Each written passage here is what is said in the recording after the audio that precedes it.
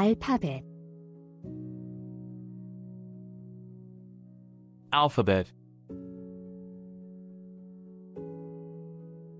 어린이들은 A부터 Z까지 알파벳을 배운다.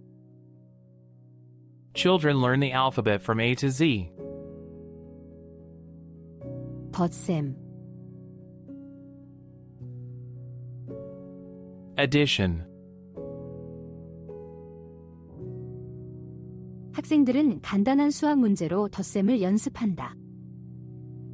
Students practice addition with simple math problems. 뺄셈,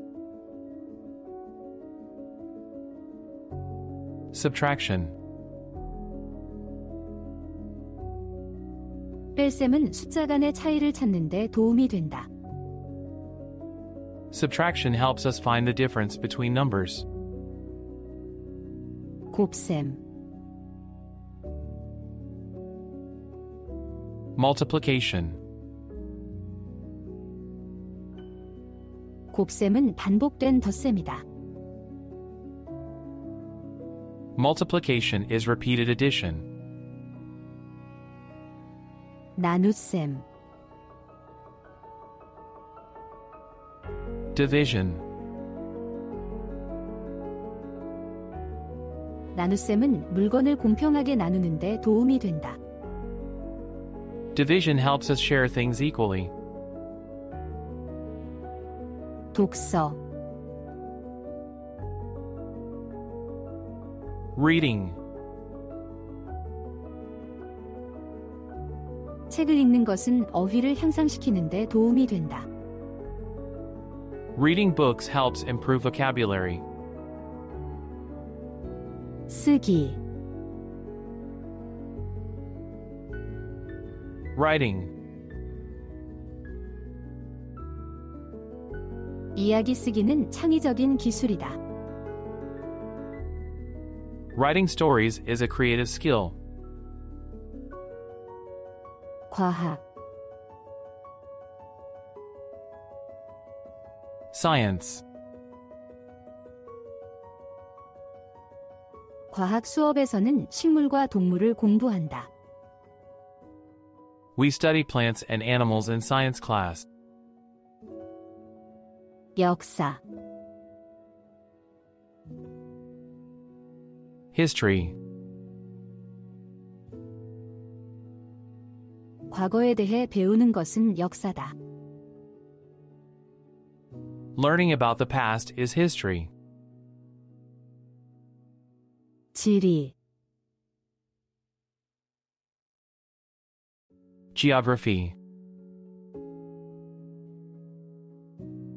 지리는 우리에게 지도와 장소에 대해 가르쳐준다. Geography teaches us about maps and places. 수학,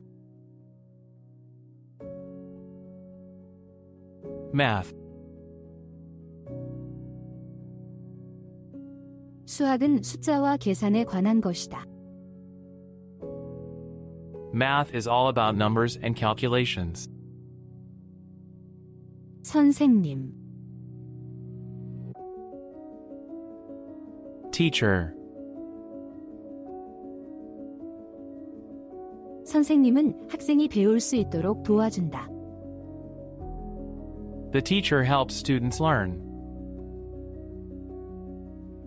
학생, Student. 모든 학생은 독특한 학습 방법을 가지고 있다. Every student has a unique way of learning. 학교, School. 우리는 새로운 것들을 배우기 위해 학교에 간다. We go to school to learn new things. 교실, Classroom. 교실에는 책상과 의자가 있다. Desks and chairs are in the classroom. 숙제, homework, 학생들은 숙제 과제를 완료한다. students complete homework assignments, 연필, pencil, 연필은 쓰기와 그리기에 사용된다. a pencil is used for writing and drawing, 종이, paper, 우리는 종이 위에 글을 쓰고 그린다. we write and draw on sheets of paper, 미술, art, 미술 수업에서 학생들은 아름다운 미술 작품을 만든다. students create beautiful art in art class, 음악, music, 음악 수업에는 노래와 악기가 포함된다. music class includes singing and instruments, 쉬는 시간, recess, 쉬는 시간은 학교에서의 재미있는 휴식 시간이다. recess is a fun break during school, 도서관, library, 우리는 도서관에서 책을 읽는다. we read books at the library, 과학 실험실, science lab, 과학 실험실에서는 실험이 진행된다.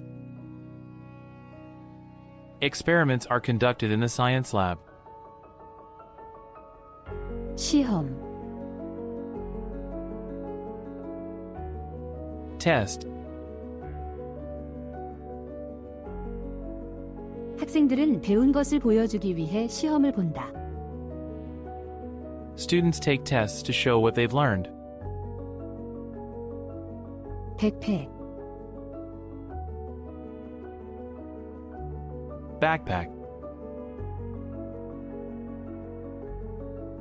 백팩에는 책과 학교 용품이 들어있다. backpacks carry books and school supplies,